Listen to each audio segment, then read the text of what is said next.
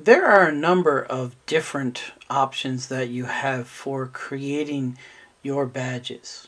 If you were to simply search create digital badges for students for free, you would find a number of different options. For example, badgecert.com, www.makebadge.es. There is an openbadges.me option. There is a badgelist.com option. And a popular one is Canva, Canva.com. In addition, the Badger program that we use at Touro University also has the ability to design a badge, which gives you some options to create a basic badge that you can use to help gamify your course. One that I particularly like is this website, https://badge.design. And it's a site that doesn't have a login.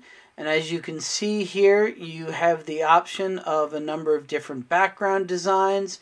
You can add text into your badge. You can upload images if you have ones that you would like to use as a part of the badge. There are a variety of different icons that you can incorporate into your badge, as well as a number of different ribbons that you can use across or underneath or along the sides of your badge. In order to actually create the badge, you would basically just go to the option that you would like to use. So say we want to use this particular circle here. I just double click on it and you see it pops up over here. Now I have the ability to change the colors of that if I don't like the preset colors. You'll notice that it doesn't come quite as large as the square that's available there, so I'm just going to increase the size a little bit on the two corners so that it takes up the full space.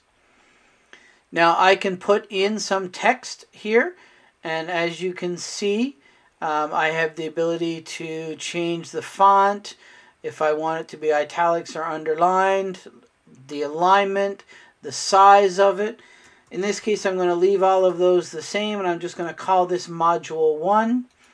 And so here's the badge that I've created for Module 1. And when I'm ready to finish it, all I have to do is click on the Download Badge PNG button here in the top right-hand corner, and it will download it to my account. So I'm going to add my Touro address here and click download, and it should download it to my local computer.